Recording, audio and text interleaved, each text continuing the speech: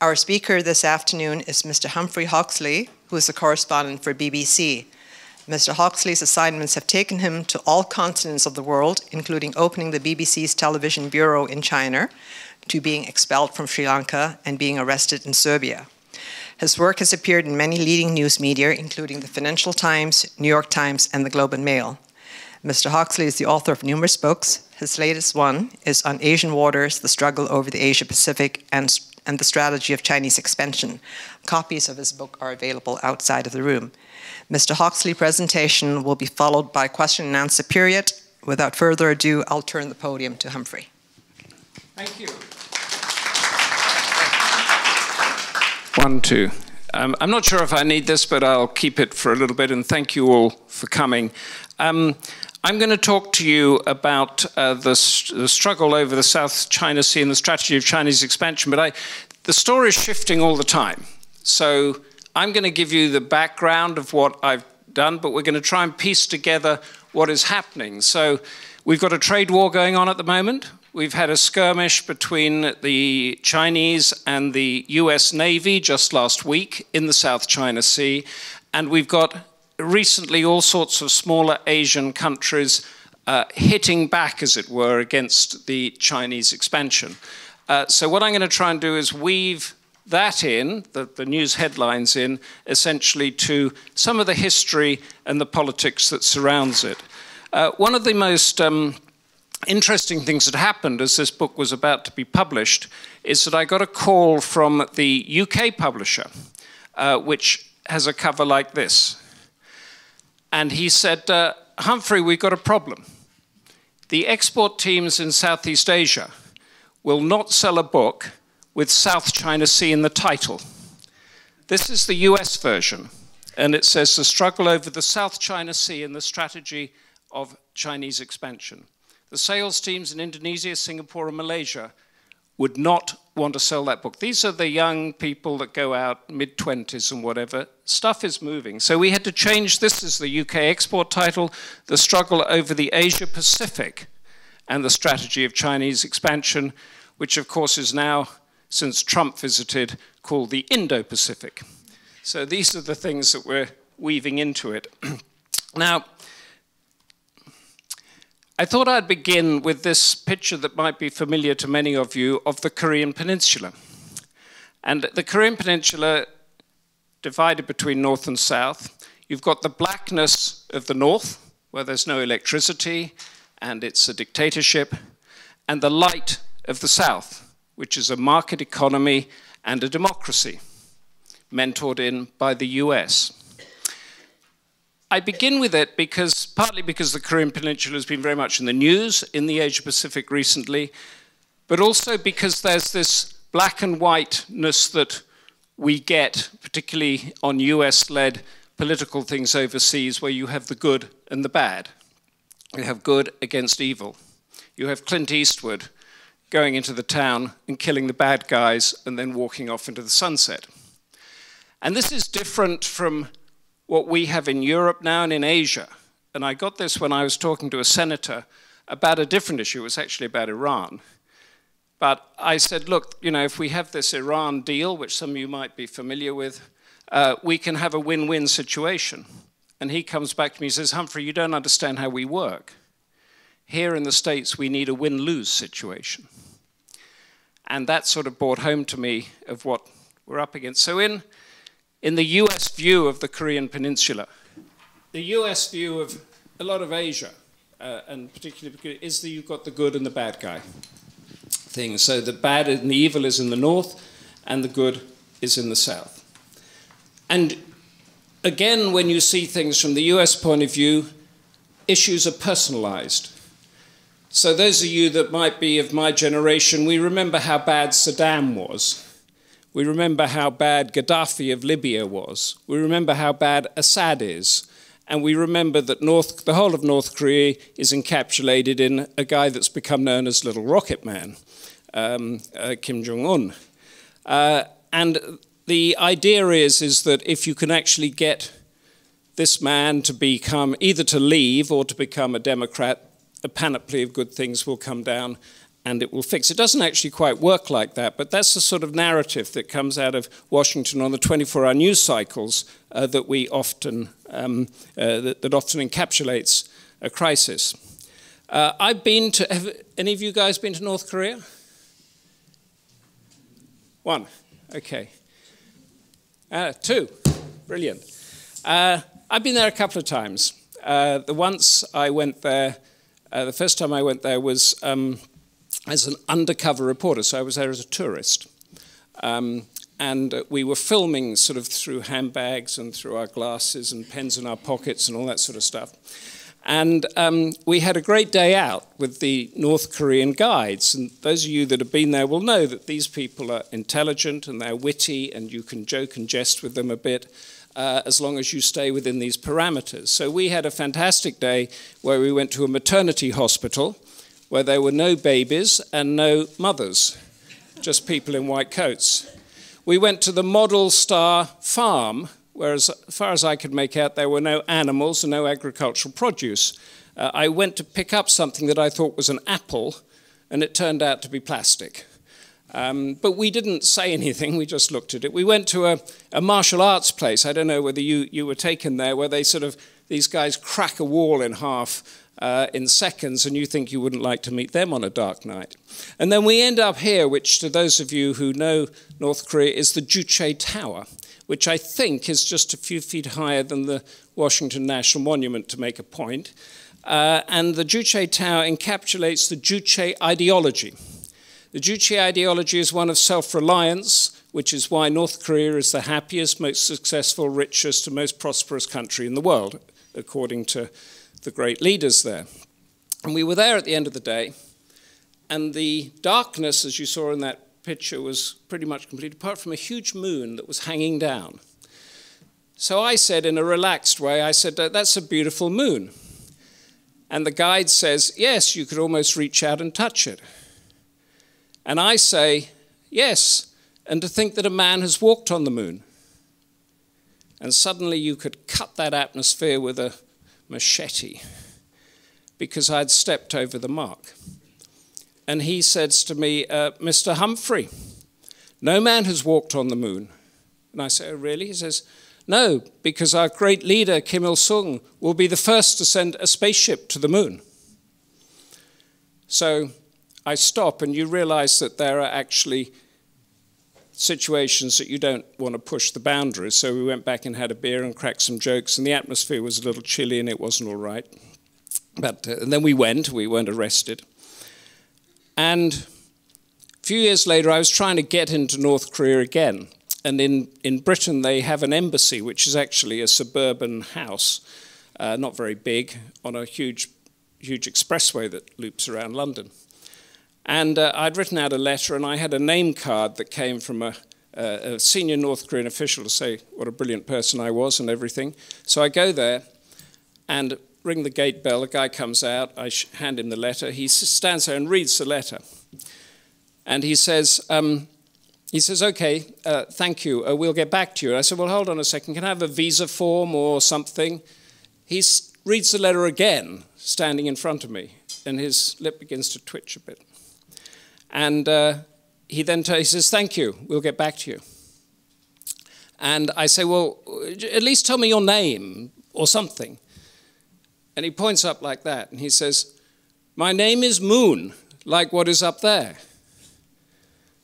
And then he smiles, and he says, you don't remember me, do you? And this was the guide that had pulled me up. And he says, Mr. Humphrey, you will be the first one to visit North Korea after we have put a spaceship on the moon. So that's the Korean Peninsula. It's not, there's a threat of nuclear war. We all know about that. But there are nuances, and there's humanity there. And that's what we have to remember on that. And some of these issues that are coming up that are the background of what we're talking, we've got the Sino-US trade war at the moment, where you have big companies working in China that are thinking of moving out of China to somewhere else.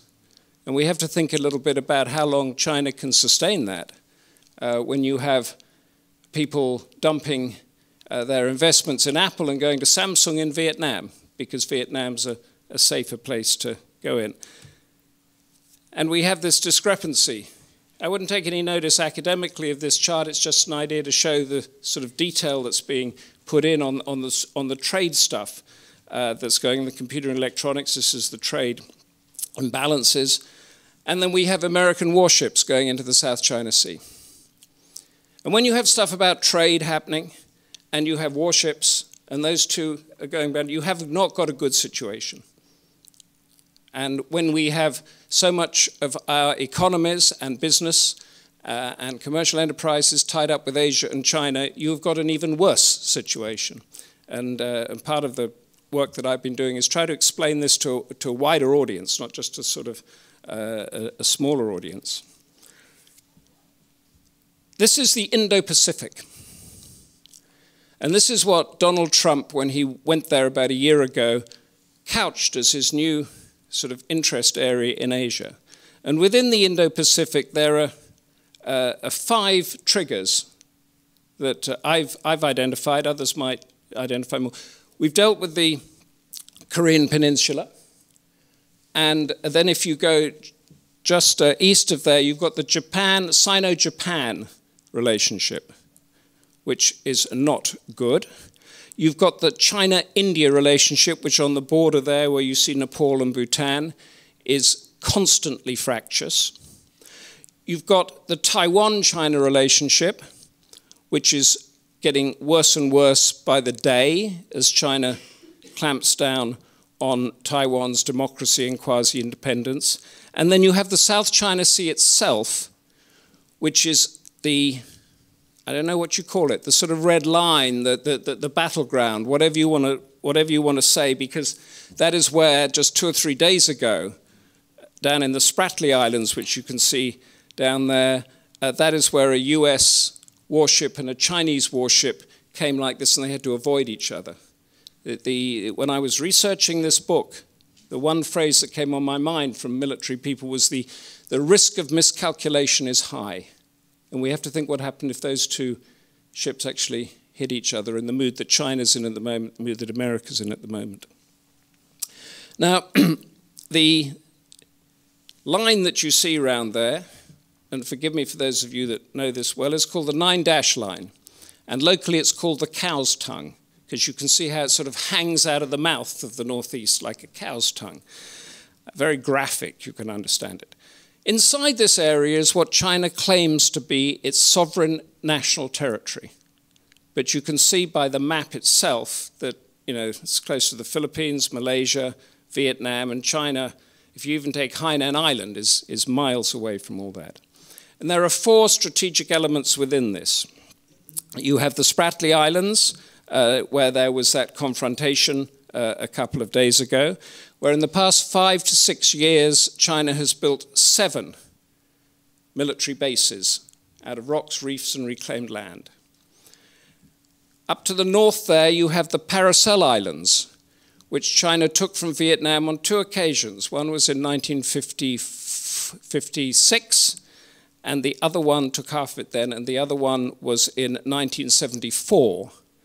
Now, those historians amongst us that have got an idea of Asian history is that 1956, Vietnam had just come out of kicking out the French at Dien Bien Phu and was bracing itself for the big war against the US. So its mind wasn't on some islands in the middle of the South China Sea. 1976, 74, they were about to win that war because the Saigon fell in 1975. Again, their mind wasn't on this. And China went in, and China now controls those islands. Now, if you track the ships from Singapore that go through that shipping lane, and you see how they have to pass by the Spratly Islands and the Paracel Islands. So you've got basically a strait there, where you have Chinese warplanes, missile ships, whatever you want to say, that control that area. Now, the Americans can send in their carrier groups, but they're not based there. There's no reason that China would disrupt those shipping lanes. In fact, it would be really against their interest because they need the oil and supplies that come in. But that's different from actually having control. You have Scarborough Shoal, which I'll touch on in a moment, off the Philippines, which is now controlled by China, but nothing's built there. And Dongsha Island, which I'll come to at the end, which is controlled by Taiwan. So this is the battleground of the South China Sea. As if you read the story of 2 days ago, you can actually see what was happening. The US was carrying out a freedom of navigation operation around one of the bases, going within 12 nautical miles of where it, of what is under nautical law or maritime law, you have 12 nautical miles of sovereign territory and 200 miles of an exclusive economic zone. The US is now going within those 12 miles with warships, and the Chinese challenged them. The first flagging up of this problem that I came across in modern history was in 1959, when Australia's Joint Intelligence Committee wrote a memo to Washington and London asking them that they take control of these islands because the Chinese might develop them militarily and occasionally have the ability to shoot down aircraft. That was in 1959. Nothing happened because other stuff was going on in the world. There was Cuba, there was Suez for Britain and all the rest of it, and nothing happened. And then in 2012, this is a place called Mischief Reef. Oh, sorry, I've dumped the thing. This picture here was 1995, when I did my first television report on this. And this is when fishing shelters, the Chinese call them, came up on Mischief Reef, which is technically owned by the Philippines. Nobody did anything. You can see in this blurry photograph the flag, the Chinese flag up there. We got one piece on our main evening news, and that was it, because they were built and then nothing happened. And nothing happened for a long time. This is Mischief Reef in 2012. You can't see those shelters, but basically there's not much going on. 2012, when Xi Jinping, the Chinese president, came to power and stuff began to happen, the US had announced its pivot to Asia and all the rest of it. 5 years later, this is the same reef. And there you have radars, hangars, mobile missile shelters, and a runway. 7 of those have been built, varying different degrees, in the Spratly Islands. Going back up to the Paracel Islands, which is disputed with Vietnam, again, there was always a base of some sort there. This is a runway. It's been there for years, old Japanese base. This is 2012. Again, 2017, you can see how the runway's been extended. You've got the missile, mobile missile launchers, hangars. You've got all the concepts there of the military base on a place called Woody Island. And here it is with 2 aircraft there. About a year ago, there have been other pictures since, military aircraft on Woody Island, to show the capacity that they've got there. Why is China doing it? This is what it's doing. And why is it doing it? 2 things have happened in the past 5 years. One is that China has been taken to an international tribunal by the Philippines to check whether this is legal or not. And this tribunal found that what it was doing was illegal under international law. But China didn't say, well, I'm sorry, we got it wrong, you caught us out, we'll take it all down. It kept reinforcing what was there. The problem or conundrum that we in the West have on this, or anybody has, is that if international law can be so blatantly ignored in the South China Sea, what will happen as China extends into Latin America, Africa, Europe, the rest of it, which it inevitably will do, and what would happen if any other country, including my country, including the US, Canada, Iran or Russia do, citing this as a precedent of what to do? What do we do about it? What does international law mean when you're doing business and when you're doing trade and when you need the maritime transport to go backwards and forwards? You know, we need to ascertain that. And then this is the question, why is China doing it? Because China has benefited more than any other country I can think of since it joined the WTO in 2001. By selling to Europe, by selling to US, by using international law in its trade, why is it bucking it here? This is the big question. This partly answers it because it's emotional. it's a mythology or a legend that is given to every school child as soon as they're like this. And it's called China's Century of Humiliation. What I'm about to tell you, when I say it, is often torn apart by academics and experts that say I have this wrong and that wrong and it didn't happen like this and that. But that's not the point. The point is that this is believed more or less by 1.2 billion people. And let's say 1 billion of them don't believe it, and there are arguments at the top as to how far they should go with it or not. That's the majority of people believe this story. So the school children are said, never forget national humiliation, and the years run from 1839, which was the start of something called the Opium War by Britain, to 1949, which was when Mao Zedong came to power and threw out the pro-American nationalist government. The Opium War was essentially Britain wanting to sell opium to China to balance the books of a multinational company, let's call it that, the East India Company in South Asia. They needed to sell their opium somewhere. China was the best market. The Chinese government said, we're not going to let you do that, so they went in with gunboats to force them to do it. This is the Opium Museum in a place called Human, near Guangzhou, and that is a cannon that failed to stop those British guns going. This is the school children I spoke about that are told this story all the time. And when they walk into the museum, they don't see an old cannon or anything like that. They see that on the outside. They see this picture of a vivacious young woman who becomes addicted to opium and then eventually collapses. And when you walk through the museum, you see on one side the technology that the West had at the time, in 1839, of the telescope, the microscope, the clocks, the books, the globe, all of that sort of thing that enabled it to crush the Chinese empire. Now, on the other side, unfortunately, I don't have a picture of this, there is a bucolic farming scene of a sort of straw hut, bullocks, crops, showing that they had stood still for centuries. They hadn't developed as the West had. China had been left behind, and never must this be allowed to happen again. So when you go to China, you see the research and development, you look at Shanghai, you look at all that sort of stuff. This is what is in the back of their minds. We must beat everybody else at this so that we don't be humiliated again. And it was that technology that in 1839 gave Britain the discipline and the motive and the technology to beat China and invade it and basically colonize those coastal swathes. And there they are in the final defeat there. So when you talk now, I've often talked to Chinese officials about the international rule of law that I mentioned about the South China Sea, and they say, well, the first element we got of that international rule of law was the barrel of a British gun trying to sell narcotics and make my country a country of drug addicts. They will use it to what they want, but they don't trust it.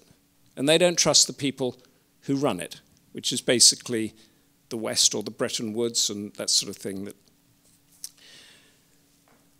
The Great Wall of China that we all know about, and those of you that are more familiar with this know that over the centuries, China created its bigger wall, its buffer states. So you have Tibet, you have Xinjiang, you have Mongolia, you have Manchuria, and these were to protect the northern borders of China. But because they fell into this corruption and weakness, they weren't able to protect the southern borders. And that is why now Xi Jinping calls it the Great Wall of the Sea. In fact, I'm not sure he's actually called it that, but this is what is told to me. They are creating the Great Wall of the Sea, and nobody is going to stop them from doing that, and that is what those bases in the South China Sea represent. Very similar in a way to the Monroe Doctrine that the US brought in the Caribbean and Latin America in the early 19th century, although China hasn't categorized it quite as that. They've been making their point on it by initially refusing local fishermen the rights to fish there. This is a Vietnamese fisherman who was beaten up and pushed away from the Paracel Islands up in that top area of the sea. These are Filipinos trying to make a point of putting a flag on a rock. See how ridiculous it is? I mean, who needs that rock, right? But you know, this is geopolitics we're talking about here. This is we're going across to Scarborough Shoal now, just to remind you there, opposite the Paracels, in the Manila's economic exclusion zone. This looks just like Mischief Reef. This is where Filipino fishermen have fished for years. And then this guy called Yurik Osun, father and grandfather fished there, and then he went up there one day and he was water cannoned by a Chinese Coast Guard and had to go back in that rickety boat that he's got there to his village called Masinloc, which is actually, the Scarborough Shoal is called Masinloc in Filipino. So this is a little fishing village, and you imagine this. This guy is not allowed to fish where he used to fish, and his mates there. The village survives on fishing. And what a little story I'm about to tell is tell you the way China sort of is operating throughout Southeast Asia, throughout much of the world now, is that he couldn't afford to live, so he had to get a job as a cyclo driver. This is a big man, big muscles, weather-beaten face, and he's used to the waves and the tides and the fish and that. He's not a cyclo driver. He doesn't like it. Then he went to work in a shop. That didn't give him enough money, so his wife and several of the other wives there had to take jobs as domestic helpers in Saudi Arabia. The kids were being brought up by neighbors and that. Imagine a small community, us here, and you have that heart ripped out of you like that. How do you feel? How does he feel as a man? How does his wife feel as a mother that can't raise her children and has to work for some dreadfully corrupt Saudi royal household? All he wants to do is fish. So President Duterte of the Philippines, the Trump-like president who had been newly elected to the Philippines, went to Beijing and cut a deal about many things, but included in this was that he would do this, this, and this for China, but the Scarborough Shoal fishermen must be able to fish back there again. Included in that trip, at the end of it, he comes back and he makes a statement. He says, "America has lost. Our future lies with China and not with the United States." That is a big statement for one of America's hardest allies in the Asia Pacific. It's got a bit wobbly since then, but that was the statement. Yurik Osun was allowed to go back and fish there again, but under the watch of Chinese Coast Guards. So the Philippines no longer has control of Scarborough Shoal. But he can fish, and that's all he wanted. He's not a geopolitical guy. His wife, they're making arrangements for the wife to come back, for the fish to be sold, and the village to get its life back again. So China came in, took away something, and then gave it back on its terms. This is something that is happening throughout, as I said, throughout Southeast Asia, and we're feeling it a bit in Europe at the moment, and I'm sure in Latin America, Africa. I'm not sure about here in Canada, but this is the Chinese strategy that is being felt all around the world. Vietnam. The Philippines and Vietnam are the two biggest hostile governments in the South China Sea dispute. This is the Vietnam Military War Museum, which I've been to many times since the late 1980s, which shows my generation, I'm afraid. But the first time I went there, you walked in, and you didn't see this. You saw 3 armored vehicles crushed and piled on top of each other. First one was the French, defeated at Dien Bien Phu in 1954. The second one was an American, defeated in Saigon in 1975. And the other one was a Chinese captured in the 1979 war with China. Piled on top of each other, basically saying, "Don't mess with us, we're Vietnam." And this is the one country that I know of, correct me if any know, that has taken on 3 of the 5 permanent members of the UN Security Council and given them a bloody nose each time. Defeated 2 outright and given China a bloody nose. You walk into this museum today and you see this American captured aircraft. You see to the left there's a French vehicle. Nothing from China. You do not see any of its conflict with China. You have very great detailed map about how they took Saigon in 75, the orders that were given, where the tanks were, and all the rest of it. But I went to the curator, or one of the people, I said, what's going on? He says, well, we don't like to make a point of upsetting China now. It's not in our interest to do that. And then I said, really? I mean, this is part of history. He takes me upstairs, opens the door, there's a huge empty room. He says, but just in case, we're leaving a room empty. I'm just going to quickly go through the other triggers, just to give an idea. There's the India-China border, which some of you may recall a year ago there was a big standoff of troops on that border up near Bhutan.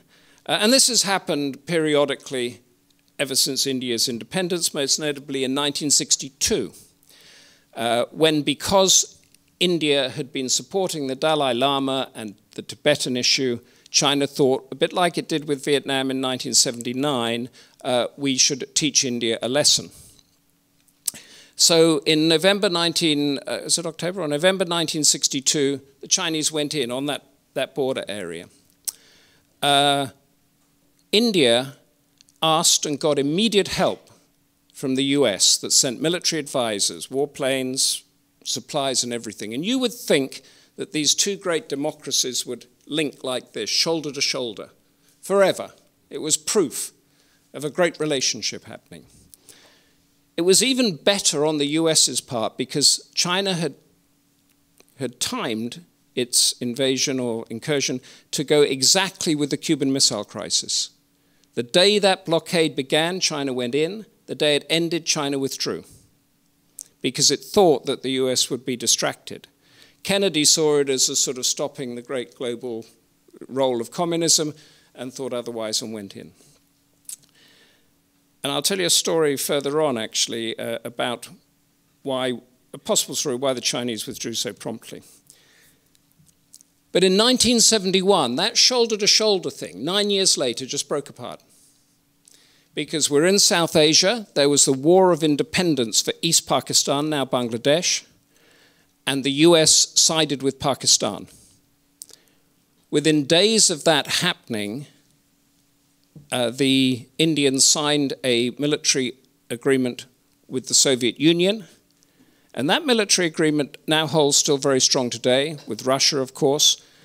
So India gets a majority of its arms, the bedrock of its arms, comes from Russia.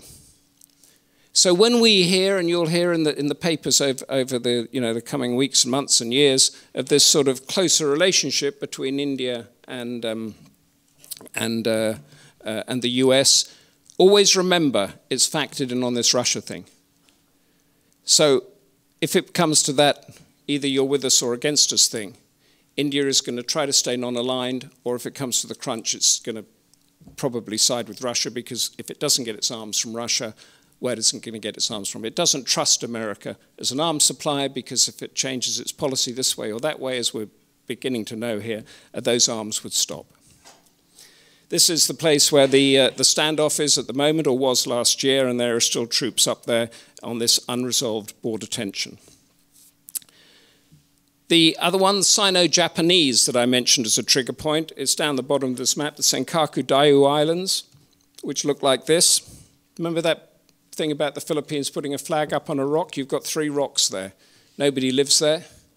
Nothing happens there.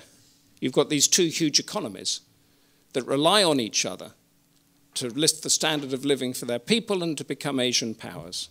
Yet for some reason, they decided to have a row over these islands. The best thing that the Americans could find for them when they ran it was to use them for bombing practice. It's like, you know, a couple of multi-billionaires having a fight over a cigarette butt and a trash can, really. But that is what happened. The Japanese were, the mayor of Tokyo was going to buy the islands. The China said, no, they're ours. Warships went on, radars got locked on to each other. There was a lot of high tension going on there, and these are the demonstrations that took place. We're back now in 2012, so it was some time ago, that took place against the Japanese in China. After these demonstrations, Japanese inward investment to China dropped by 40%. So you've got to think what is going on inside the minds of the governments of these two people that are risking their economies in order to make a point on nationalism. This is bad history. This is a number of factors that come in, but you've got to realize that East Asia particularly, that grew like this, the Asian miracle, the Asian tigers, there's something else attached to it there. The Taiwan issue, which is the last trigger, to me is the most important, and I might be wrong on this, and the most dangerous. The reason is that Taiwan is emotional. It's the motherland. It's unconquered territory. It's a democracy that proves that you can have a first world democracy working in a Chinese society. And this is what the Chinese, this is an image, this is Xiamen, the mega city of Xiamen, and this is an unconquered rock that's just a stone's throw off the coast there, that the Chinese Communist Party has failed to recover. When you talk to Chinese officials about Chinese and expansion and everything, Taiwan is right up there. North Korea could do this, and India, China could do this, and the South China Sea could do that, but they cannot compromise on Taiwan because they have promised themselves and their people that they will get it back. This is the motherland. And this is how it's set. The actual islands are sort of 100 and so miles away. This is Jinmin here, which is the yellow bit, which for some reason Mao failed to recover it. There was a battle, and he lost it, and he didn't try again. And on Jinmin, they have these fascinating things. These are these poles. They have coat hangers up there. These are left over from the 1950s. And during an invasion, the Chinese paratroopers would fall onto these, and then the Taiwanese troops would machine gun them. 1958, there was a huge shelling of Jinmin by the Chinese in what the Americans thought was a precursor to an invasion. At that stage, the Americans moved nuclear-capable bombers up to Japan, to the Philippines, with a plan to put 5 nuclear strikes around Xiamen. This got out to Khrushchev, who had just taken over as a Soviet leader. He sent a note to the US saying, any attack on China at this stage would be considered to be an attack on the on the Soviet Union. The difference of that was that at that stage, the US military commanders thought that the nuclear weapon was just another weapon. It was your 6-gun with a better bullet in it. Eisenhower, he understood that you're actually in a different world now, and it had to be categorized differently. He put a stop to that. But in diplomatic circles, it was well known what the Americans were on the cusp of doing, which it's thought, again, but not proven, that is why the Chinese backpedaled so quickly from India in 1962, just 4 years later, because they thought that once the Cuban Missile Crisis was over, they could be liable for a nuclear strike. So you see how this whole thing is sort of intermeshed here. You have East Asia, you have South Asia, you have that American sort of global view, and you have all these different players. And sticking with this is Taipei 101, that big tall building there, and it's now a first world economy, and it's a first world democracy, mentored by the US over many, many years, became a democracy in 1996. It is dangerous on 2 counts. One, because of that sovereignty, emotional issue that I mentioned earlier. But secondly, because if push came to shove, particularly under this administration now, it would also be an emotional issue for the US. So whereas the South China Sea might be the place where they're playing little military maneuvers that could go out of hand, this is the place where it could get absolutely very serious. And I keep hearing this in diplomatic circles on all sides at the moment, that Taiwan is the one to watch.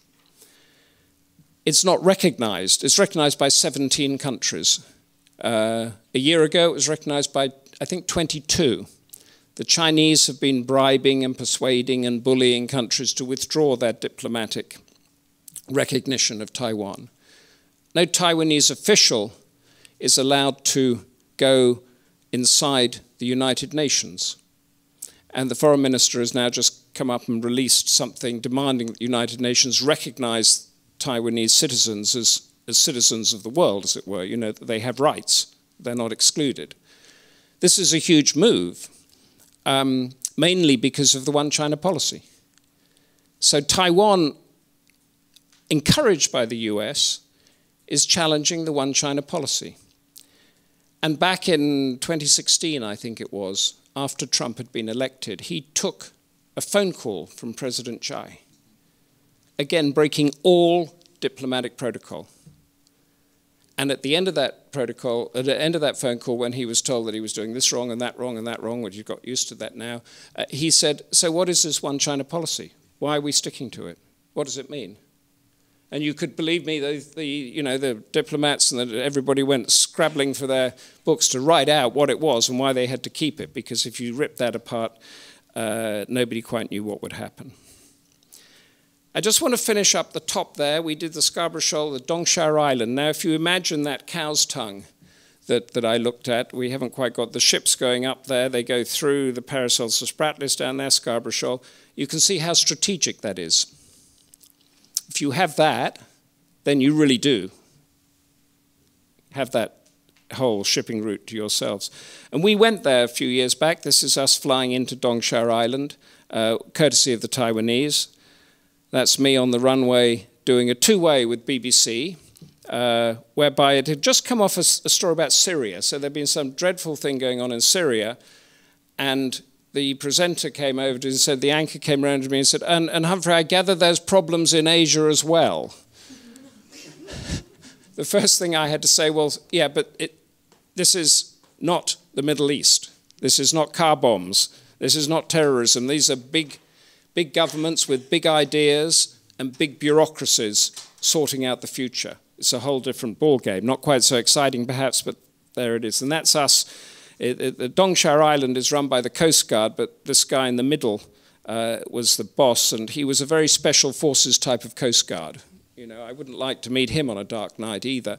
And if you look at the top of that white building there, near the minibus, that's a bit of heavy weaponry, and there's stuff kept in that cylindric building there that they would do. But having said that, when I was in Taipei and I was talking to one defense official, I said, what would you do if you were in Beijing to teach Taiwan a lesson? He said, I would take Dongsha Island. Because by the time on a 24-hour news cycle you've explained where it is and what the issue is, you've gone on to the sports, haven't you, and the weather. So, and nobody lives here. There's no burning villages and bloodshed in that. It's just Chinese tanks rolling down an island that nobody quite understands. So that's the one that they reckon they would go for. There's this thing, as I sort of draw all that to a close, as to why, given everything that's going on, would anybody sort of want to do this? We've talked about China a bit, the China-Japan thing. Why? Everything's going so well. But here you've got a US warship heading for the South China Sea, deliberately to, the showdown with the Chinese that have deliberately broken international law to build this thing that they see as the security for their supply chains and everything. And you have a thing in military strategic circles called the Black Swan. And the Black Swan is something that happens, bad thing that happens, despite all the planning that's done and all the intelligence stuff and everything that's going on. So 9/11 was a Black Swan. The breaking down of the Berlin Wall was a black swan, although it was a positive one. Nobody had really predicted it would happen at such a time. Pearl Harbor was apparently a black swan. I don't quite know how that is, but they called it a black swan. And I was in Baghdad with the US military when they told me there was a car bomb that had gone off, and they described the insurgency as a black swan. whereas I think anybody that had Googled the Middle East would have been able to anticipate what might have happened there.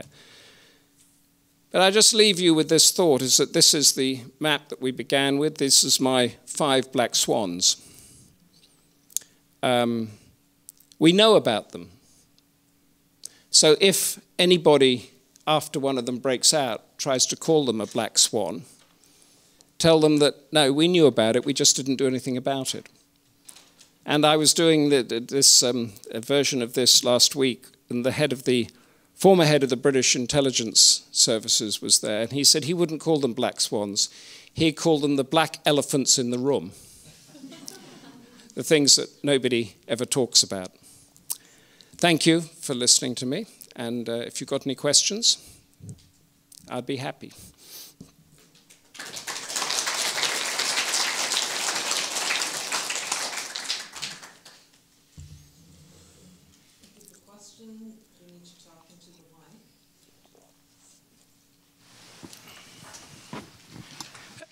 I was brought up in the British colony of Hong Kong.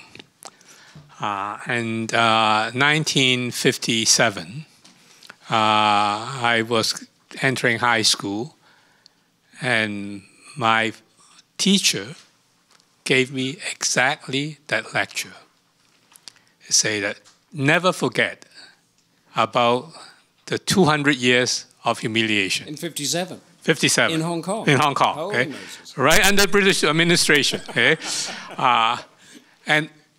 And that happened because China forget about science and management. So he told all of us, if any one of you are worth it, you will have to go into science and management. And so if you look at all the students coming out to the UK, coming out to North America, if they are top students, they go to science and management. That is ingrained in our brains at about the 200 years of humiliation. Brilliant. Thank you.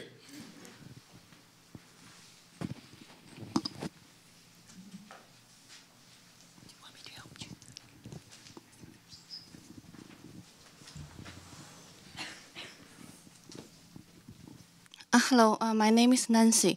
I have a question for you. Right now, imagine China sent a warship to close to the shore near America. What would America do? They would send another warship to at least to try to drive away the Chinese warship, right? So right now, when you talk about the Americans trying to send a warship in the South China Sea, and do you expect China to do nothing?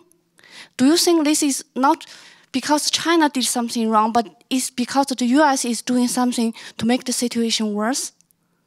And also I have another question about the map in the South China Sea, the 9-dashed line. Before the Communist Party took over, when the Nationalist Party has a very good relationship with America, they recognize this map. They drew the map saying this belongs to China. But after the Communist Party took over, they say, no, this part of the ocean doesn't belong to China. To me, it seems that there's always double standards. If you are my friends, I recognize it. If you are my enemy, no, we will deny the fact.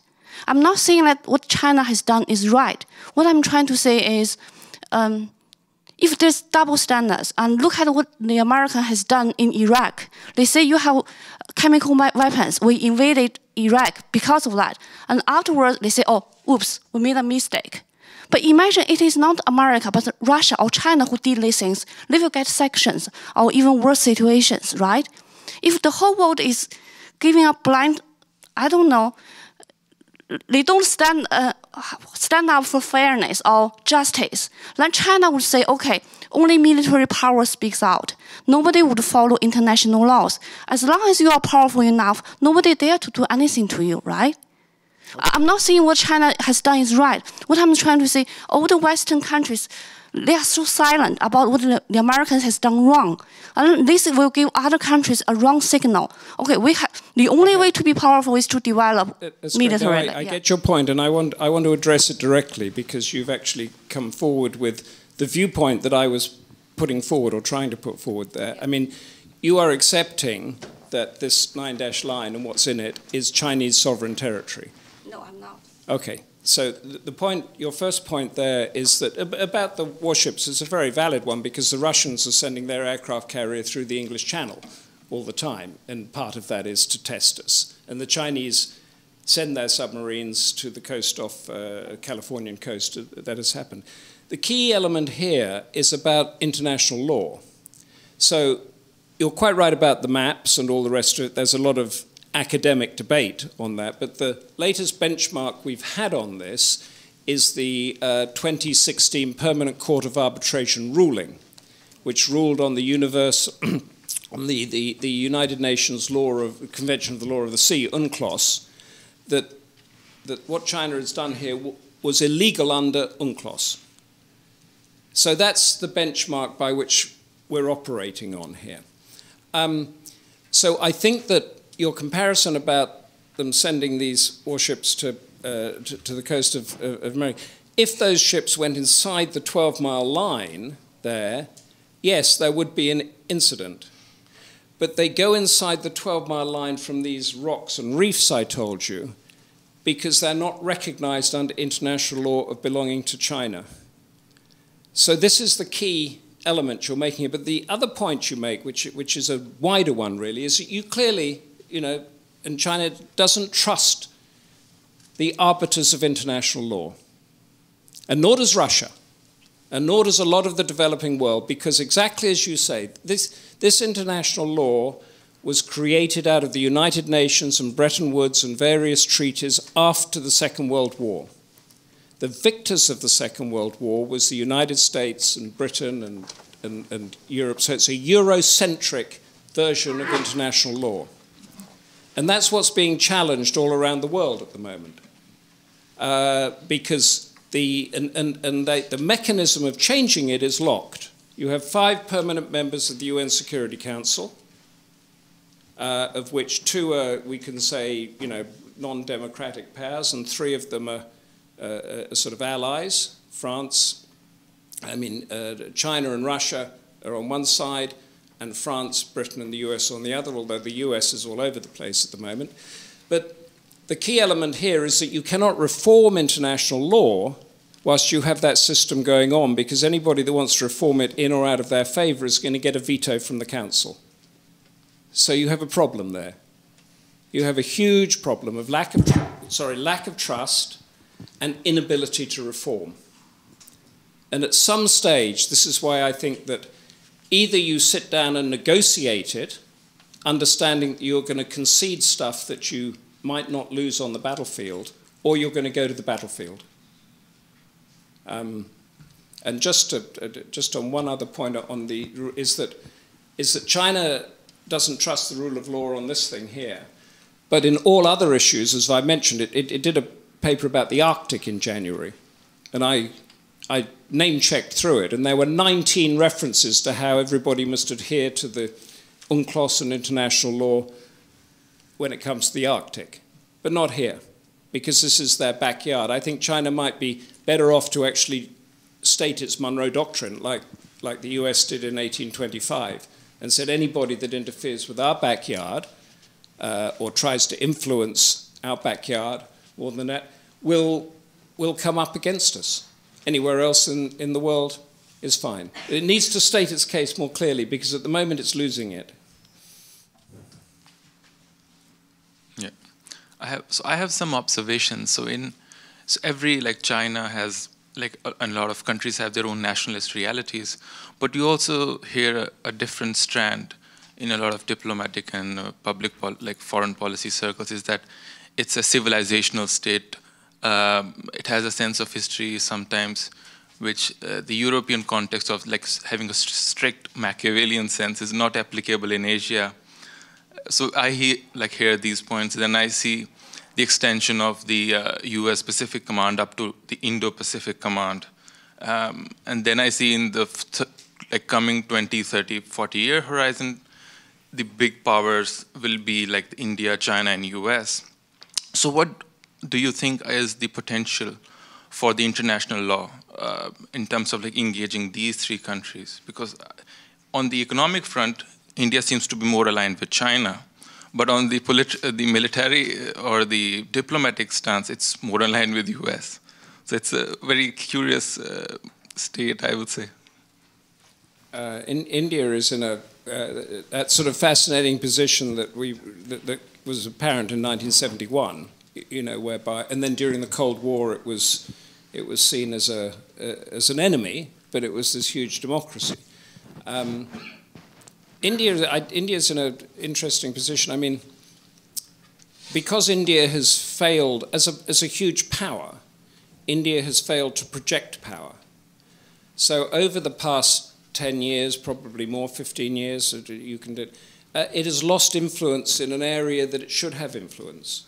So it's lost in Sri Lanka, it's lost in, well, Maldives, it might be getting it back because they just had an election, but it was losing in Maldives, it's losing in Nepal, it's losing in Bhutan, as we saw up there, and it doesn't have the respect of that region. The South SAARC, the South Asian Association of countries there, it never really got off the ground because India didn't quite know how to play its role. Its defense strategy is wobbly. So they talk now about a quad, which is India, Australia, Japan, and the US as being this sort of balance against China. And India wants to be part of that, but it will never be that rock-hard ally. And everybody knows that. It's much happier with its sort of non-aligned, chaotic democracy. And if you go, I'm sure you know, I mean, if you go to India, I mean, there was a time a few years back where there was an obsession with China. You know, why can't we do this? Why can't we have the roads? Why can't we have the skyscrapers? They say, well, we have democracy. And they say, well, poetry is fine, but it doesn't actually feed you. But I just think that, you know, this is the way it's going to be. So Trump saying this is the Indo-Pacific obviously wants to draw India into this arc.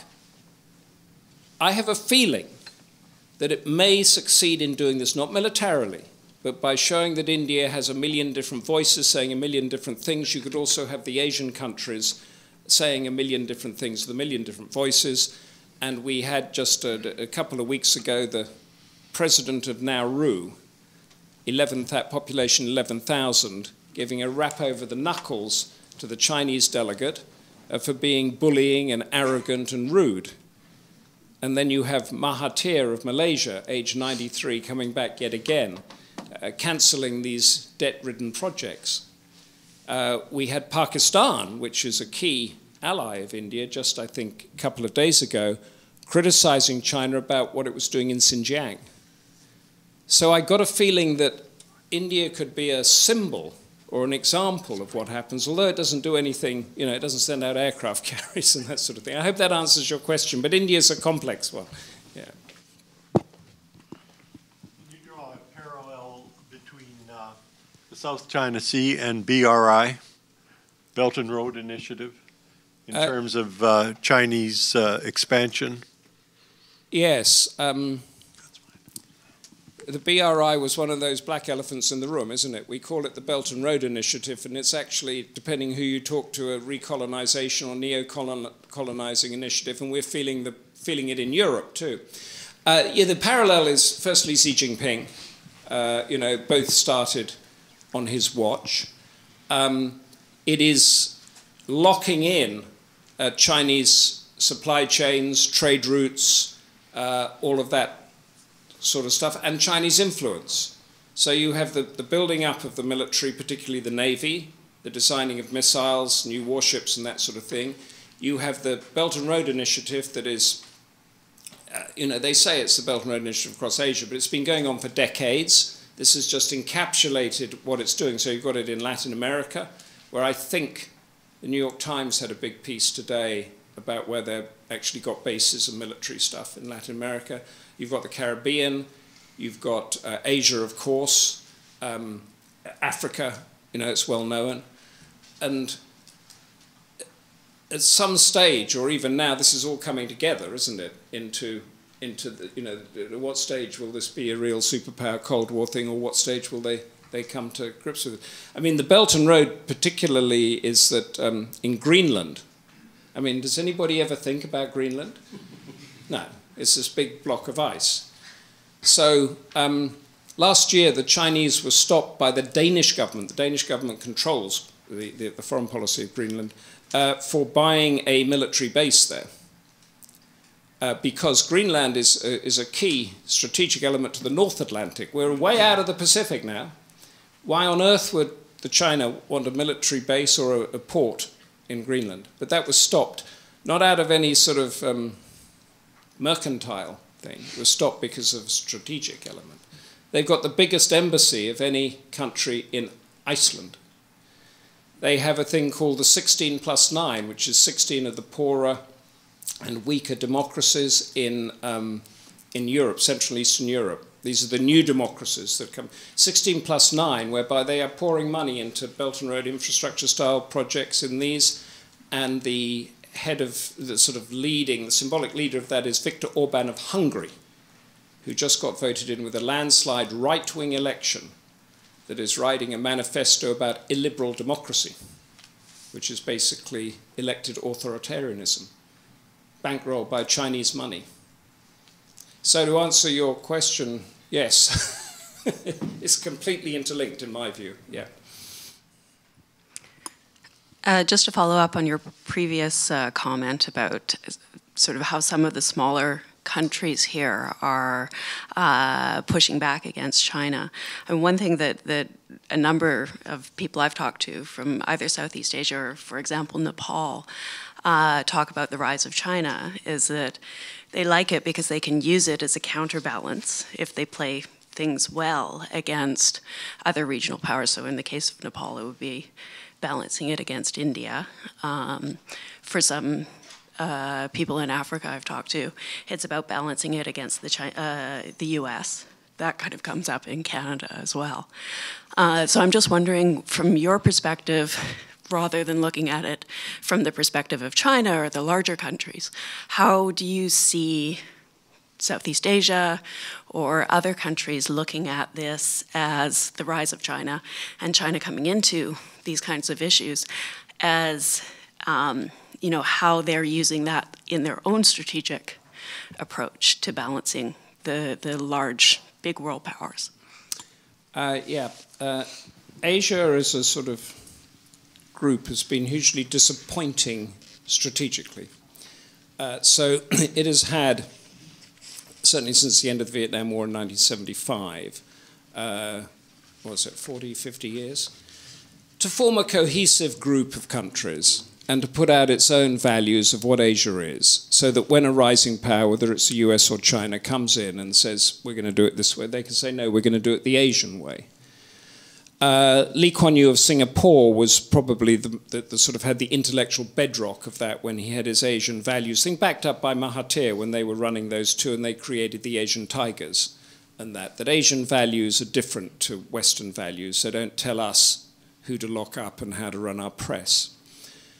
But Asia's failed to do that. They started off with something called PATO, I think, then they had the Southeast Asian Treaty Organization that lasted about 3 or 4 years, but this was a Western-led thing.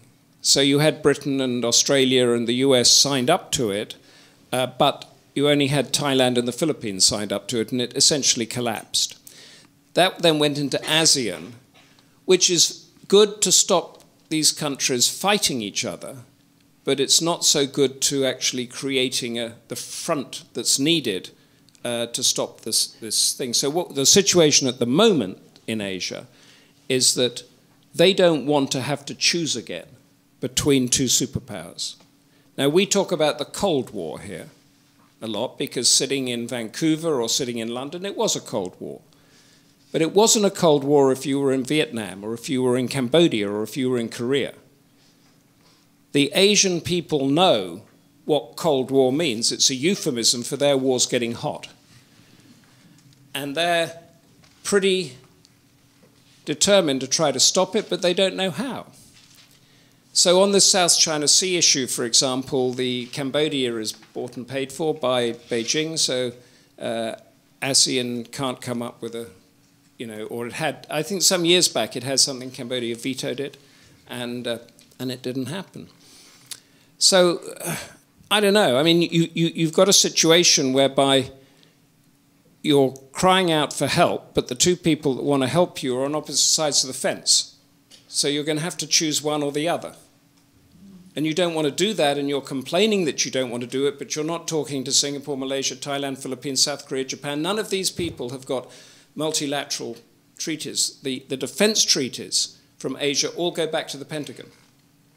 So you've got the Philippines, you've got Thailand, you've got South Korea, and you've got Japan. These are not between each other. They're all going back to Washington. Until Asia can get its act together, as it were, and change that, I think you've got a problem. And if you take what happened in the South China Sea a couple of days ago with that standoff there, take what's happening with the Belt and Road, which as more and more countries are having to decide their economic benefits against standing up to China, like I showed you in the Philippine thing, you have a huge conundrum. So my question is also continuation of this, and partially you have addressed it, but apart from the international law playing the both sides and everything, how much do you think China's investment in places like, for example, you just said Vietnam originally had this war museum and removed everything because of the Chinese investment or maybe military might, I don't know which one. But I know that, for example, in many of these countries, including the BRI kind of countries, China has massive investment. Like India has been reluctant to receive it, but Nepal has received it. Sri Lanka has received many trade kind of like incentives from China. China has built infrastructure there, the same as Vietnam, the same as Thailand. Not only infrastructure, but also we see that, for example, Jingdong, Alibaba, all these ones, they are investing massively in these countries, basically Internet of Things and everything else. So how much do you think this China's investment, not just military might, but Chinese investment can actually turn the table and make these countries all actually removing this black swan or elephant in the room?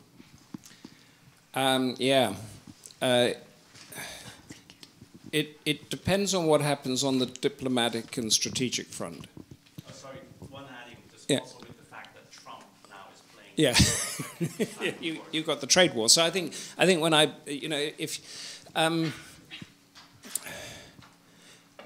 think let's take a scenario. I mean, let's take a scenario whereby the trade war and the freedom of navigation operations go together. There are voices in Beijing, and we know this has happened, telling Xi Jinping to ramp it down a bit. We're not ready yet. Let's wait 10 or 20 years. We can't afford to have the sort of confrontation that we're heading towards. Let's assume that happens. Then I think that's going to be a good thing. Because instead of the US from afar will be that sort of, rule maker, but apart from everything else can go on. So then the Indian, China, the Vietnam stuff, all of that stuff, which is necessary. So with the Philippines, the Benigno Aquino, who was the precursor to Duterte, he described China. He likened China to the Nazi regime, and he was the one that took it to the Permanent Court of Arbitration. And during that period, you would be a farmer in the Philippines shipping your mangoes off to there, and suddenly you would find that they were stopped for custom regulations and they wouldn't get through, and you didn't know how to factor your business in. And this is a sort of leverage that China has now on, Cambodia, little Cambodia, probably the most corrupt country in the world, or certainly in Asia, is throwing out the US military for this, that, and the other because China is building a sports stadium and all the rest of it. At some stage, that will have to level out. You see, the Trans-Pacific Partnership, which the US has gone for, was one of those sort of catalytic infuriators that China came across as, how come we're not involved in this? How come we've been deliberately excluded from this? And that was the century of humiliation again. But on the other hand, they've got the Asian Infrastructure Bank that matches all World Bank stuff, and they exchange surveys and that. So I think we're on a cusp now. If something happens in the South China Sea, if something happens over Taiwan, if something happens over the Xinjiang repression that's going on at the moment, and that moves like a prairie fire into the US Congress, then you get the black and white that you saw in that North Korea picture. and everything stops.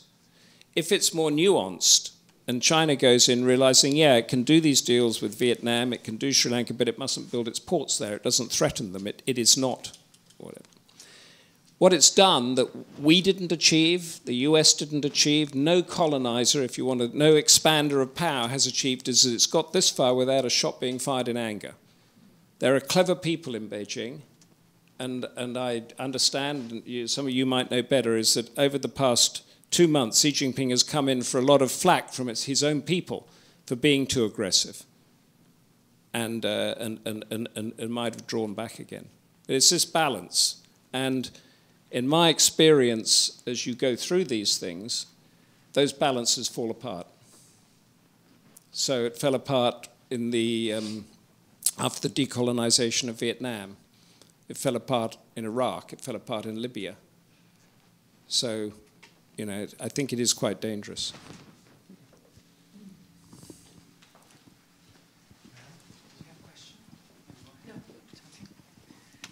Hi, thank you. My name is Yoshi Kawasaki. I'm a professor here. This is the topic I do research on and teach. My question is about Britain. I'm curious because how would you describe British government approach or perspective or British military approach, particularly Navy, which now is sending ships to this part of the world.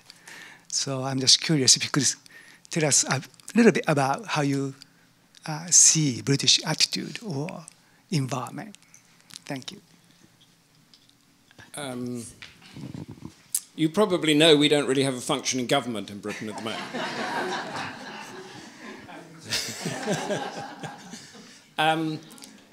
And you will know that we had, what, 3 or 4 years ago, we had this golden era with China that was created by our former finance minister, George Osborne.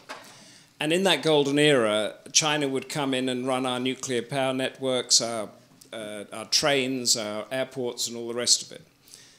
And then we had I'll tell you this through a story, okay? Instead of, is that when I was researching this book, I became quite good friends. Not that you ever become friends with a Chinese diplomat that's official like that, but I became quite good friends. And he was briefing me and helping me on this. And then we had an issue with a nuclear power station called Hinkley Point, that the Chinese were going to be part of the investments with the French and the British. And a signing ceremony was due. So the canopies had been prepared, the champagne was chilled, the memorandums of understanding were out there, the planes were flying in, and the hotel rooms were booked.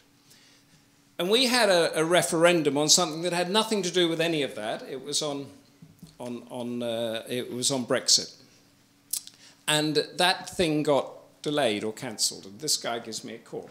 He never calls me. I always had to drag him out. He gives me a call. I go around to the embassy. They have various people taking notes and recording things and filming things. And he says, I just, what's going on with Hinkley Point, Humphrey, he says. And I say, well, you know as much as I do. He said, yes, but you know how your country thinks. And I said, well, maybe. I'll wing it for a bit. And he says, but I just want to understand this. He says, you have this vote on something about Europe, and the Prime Minister resigns. I said, yes. And another Prime Minister takes over without a big vote. I say, yes, that's right.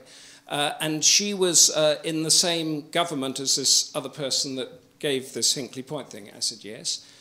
And she would know all about it because she was in cabinet. I said, yes. And he said, and she comes in and then she looks at it and then she then threatens to cancel it and throw us out. And I said, yes. And he says, and you're meant to be a great trading nation. I said, yes. He says, is this really how a great Western democratic trading nation works? And I said, yes, I guess it is. And he put his head in his hands like this, as if, thank God I come from a sensible country where you can predict elements like that. So I hope that answers your question a bit. We no longer have the golden era, but nobody's torn it up, so it could be resurrected tomorrow. There is a big pushback in Europe, including in the UK, but led by Germany, against Chinese investment. The European Union at the end of 2018 that we're coming to is going to launch a scrutineering thing about deals that become suspect, but it has no power to stop them. the Three Gorges Company had a plan and a bid to buy the main Portuguese energy company, and that was stopped by the Portuguese government. I told you about the Denmark element there. We have no such law about this, and I think that we might at some stage have it. But we had a situation whereas in 2003, British Telecom, which is our critical infrastructure telecommunication system, signed with Huawei, which is now the big, huge thing, to embed its software in our critical infrastructure without telling anybody or referring to government.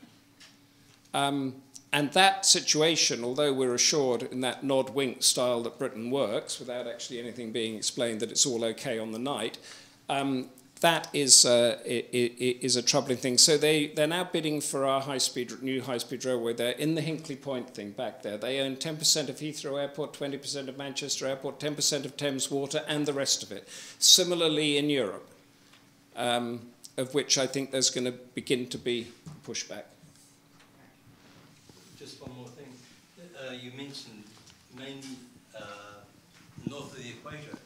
Have you ever investigated anything that's going on in the South Pacific? You know, like Vanuatu, where they've gone and they've built a huge convention center, and the workers were brought from China, and one of the conditions was that they're allowed to live there and then, I guess, expand that way. And there's other places where they're setting up fishing, bases. And so they... And even I think I've read somewhere where there's interest in the Antarctic as well. So have you ever investigated any of that at all? The Australia thing, I mentioned the Australians were the first one to sort of point out the South China Sea problem. New Zealand has been their guinea pig. So if you look at the, I haven't yet got a graph, if you look at the inward investment into New Zealand compared to any other Western democratic country in the world, it is enormous. And their population in New Zealand is, what, about 6 million? And it was their guinea pig to see what would happen. Australia, similarly, although Australia is bigger. And these are these two Western democracies that have got a problem because they are intricately entwined in the Asia-Pacific economy, unlike Britain, say, or even the US. Yet they are tied into the intelligence, strategic, and military network of the West.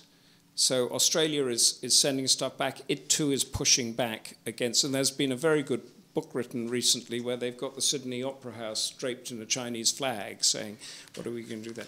The South Pacific is interesting because these are small countries which can be easily manipulated like Greenland. And I think there was a plan to build a base in Vanuatu, and the US and Australia are now planning to build a base in Papua New Guinea to offset all that up there.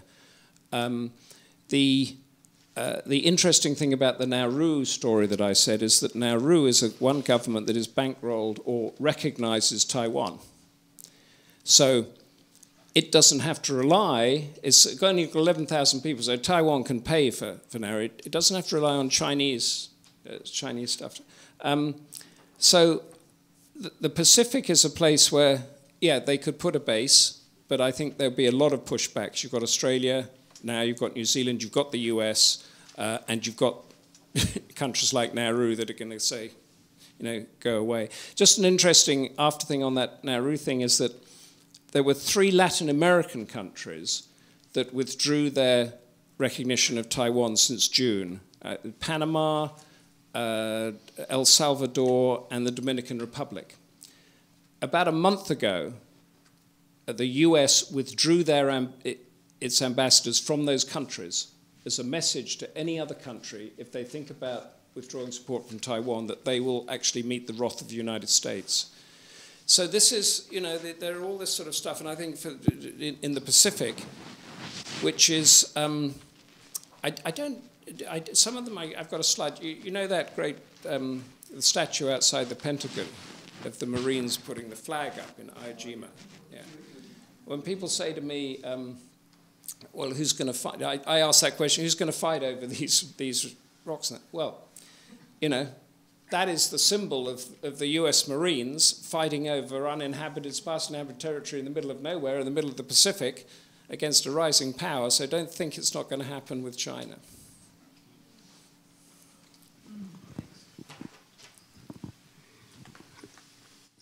Yes, I'm from Malaysia originally, and all my education was in England, so I'm not China.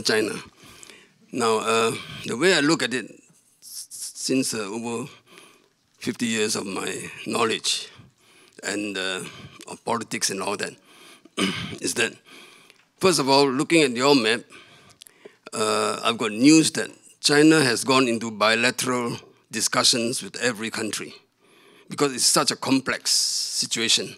I was involved at one time in the fisheries law and the law of the sea conference. That was 40 years ago. That didn't work, did it? So I think the international law in a complex situation may not work. Now, so China has already talked about bilateral discussions with every country, and I don't know where that went. However, the other point is China wants to protect the shipping routes because over 90% of trade of these container ships belong to China. So it's quite natural that they would like to protect it. Can you imagine the US embargo goes and just shut out the trade because of tariffs and whatever? They cannot have that. Now, so that's the other aspect of it.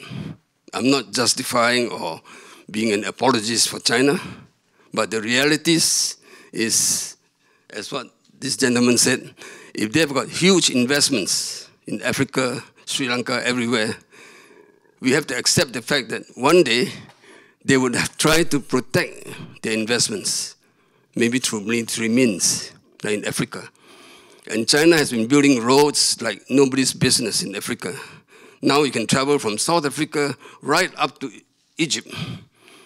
The entire road is built by China. So they make, like what the British has done to Malaysia and elsewhere, they make transportation easy to facilitate trade. Of course, in Britain, they just plunder, as you know. They plunder India, they plunder every country as a colonialist. But those days are over. The Japanese tried that, okay? Emperor Hirohito came out and caused untold misery to all of Asia. But today, Emperor Akihito, the son, goes out and apologizes for the father's doings. And that's the reality. So we, on our side, we've endured all those things. We mean being an Asian. And let the things past. Now, my problem is looking at the present world with Trump, who is just a joker to everybody. It's very unstable. He's today in love with Kim Jong-un, as we all know. They are in love, okay? Now, 3 months, 6 months ago, you're saying... a lover's tiff at the moment, but you're right, yes. Sorry. So, but 3 months ago, he would want to go and bomb out North Korea. I think it's 3 to 6 months ago. So you have a mercurial, unpredictable character who is now the president of the US, I don't know for how long, who has broken every law against women, against immigrants, against Muslims, you name it, he has done all of that. And he still survived. Just because some 30% of Americans would like to be ruled by a dictator. Can I just address your... thank you very much. I mean, you're right about British plundering and all the rest of it, because we addressed that. But just to address your point about Trump, because it's an interesting one. I'm often asked whether Asia is safer or less safe under Trump or Obama. And I don't think it was safe under Obama, because I was tracking stuff. They were heading towards this sort of thing. Nothing was going on. What is interesting about Trump is that he makes people think. So when I mentioned about taking the call from the president of Taiwan and questioning the one China policy, nobody had done that for 40 years. So the think tanks and the diplomats and everybody had to think, okay, what happens? Talk about bombing North Korea. every time in my career that I had covered North Korea, they said, well, you know, you couldn't bomb it because Seoul would be destroyed within half an hour. But he says, well, why can't we bomb it?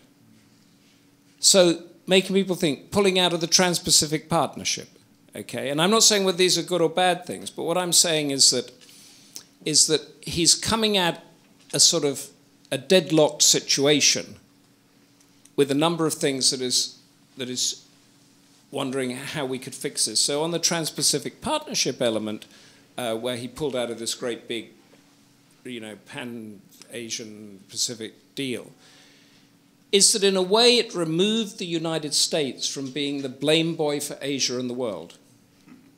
So at the height of the Trans-Pacific Partnership, you had that Japanese Sino stuff going on that I mentioned there. When he pulled out, all the fishing boats and the warships that were confronting each other around those Senkaku Islands suddenly melted away. Because these two powers in Asia knew that if the US did pull out, they had to make it work.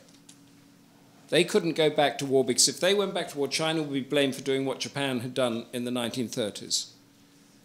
So in a way, you know, the stuff is still going on, but I think it's quite interesting to look at the result of what Trump has done, is doing, without that sort of, okay, he's dreadful with women and he does this and that. Let's just do it as, okay, he's asking questions that he doesn't even want to know the answer to because he hasn't got that attention span, but he's asking those questions because he is the President of the United States. I think, I mean, essentially, if China wants to win this whole thing over the next 50 or 100 years, the countries of Asia need to feel safe. That includes Japan, it includes India, it includes Cambodia, Vanuatu, and Nauru. And at the moment, they don't. So up in Beijing, those people that are railing against Xi Jinping are telling him this. And then if you take back the other point I made, is they've achieved what they've done so far without a shot being fired in anger, and they are clever people up there. I think you've got stuff that might work. So let me jump and ask the question that, how do you see China's evolving? Because I think at a TED talk, a lady from Zambia said that now the China model is becoming the preferred model for emerging economies. And she did a correlation to say that if your economy have a GDP of less than $8,000 or $9,000, you can't afford liberal democracy. Okay? But you need to get up to that level. Then she said that you look at South Korea, you look at Taiwan, and all of these countries went from dictatorship or authoritarian government towards liberal democracy when the economic capacity reached a certain point. Now China is getting very close to that 8,000, 9,000 per capita GDP. Where do you see China's political system evolving as a result of the economic prosperity that's being injected into the country, the education that's being injected throughout the whole country? People think for themselves anymore. So how will you see China evolving in the next 20 years? The figure I put on that is the Taiwanese figure, because it's a Chinese society that did exactly what you said. And in 1985, the GDP per capita was 5,000, which I think in Chinese terms today equates to 17,000. And it was at that stage that they realized the pact between the citizen and the government and the property owners and the education was at that sort of confluence level whereby you could loosen things up. Now, of course, it's not going to be an exact mirror, and also China has loosened up a lot anyway and is now clamping down again. But one of the interesting things about the Opium Museum that I went to is that in the description of the technology on that right-hand side, there was the word democracy used twice. And this is a government-owned museum. I think you're absolutely right, is that we in the West, I won't count myself, but those idiots in the governments in the West thought they could go into Iraq and thought that if they got rid of one man, remember I talked about them one man, take him away, this panoply of huge fair, just institutions would drop down, and you would have a non-corrupt judiciary and a non-corrupt police force and fire service and education thing, and that God knows how they ever thought that. But that was the view that was going through the Bush administration at the time. I'm not sure we've learnt that lesson, because we thought the same thing we could do with Assad. We thought the same thing with Libya. I'm not sure. Afghanistan, yeah. Sure. But, and just to address your point about the model, is that, yeah, as long as the wealth goes down, we in the West still think in this black and white terms about dictatorship and democracy. But since the end of the Soviet Union, the past 25 years in Zambia, for example, and the Chinese have come in and they've built the roads, and they've built the bridges, and they built the airports. Whereas what did we do with the World Bank? We went into a village, and that village needed a bridge over a stream to get the children to hospital or a school. We would only build that bridge if they had carried out gender disparity, had enough elections, done this and done that. So the bridge never got built. And that's why we've lost that model, because China has succeeded in dragging its people out of poverty, whereas those, like in India, we were talking about, a child in India born, I think, has got 5 times more chances of dying in its first year of life than a child in China. Why is that? Because they had this democratic model where the individual voice is supreme, whereas China is where the voice of the community is supreme. And that is the battle of ideas that's going on at the moment. Sure. Sure. I'm not sure if I'm even formulating the question right, but I guess I kind of see, in more simplistic terms, you know, there's a playground with 194, 195 kids, right? And for the last 100 years or so, there's really 8 dominant kids who are playing together. Okay, you know, one is rising, and it's not even sort of a force that's coming. He's here, and there's this Chinese kid who's really powerful and making a lot of money, and is imposing their will, you know, amongst these kids playing together, and it's timely that you're researching this. There's Trump that's backlashing because this Chinese kid is doing something that's bothering everybody, right? And innately, we all want to be number one. We all want to fight, and we all want to eat more. We all want to have better things, and that guy is here. And so, you know, what would be a better way to include this person, to include China here? Do you respectfully invite them in, or do you collectively try to bully and push them down? Look at all the black swans and everything together. What you know, based on your research, what would be the most effective way to include this new entrant? I think you've nailed it, and this lady here, the question we answered there is that you have to change the UN, and you can't because the Security Council is locked, or the permanent members are. Those members that could have come up, like India and Brazil, they've rotated on the Security Council, and UN people I know say they didn't really make their mark. Like they didn't say, oh, we're here, you should let us in. So I think, you know, you've got a problem there, a big problem. And I'll just finish with this, is that 2 of those members of the Security Council are fake. Okay, because we think it's those with nuclear weapons. That's not the case. Actually, they're meant to be the victors of the Second World War. But again, this was corrupt horse trading, because Britain wanted Brazil to be in there, and it was vetoed by whatever, but France didn't win the Second World War, and nor did China. So what the hell are they doing on there anyway? Anyway, I'll leave you on that.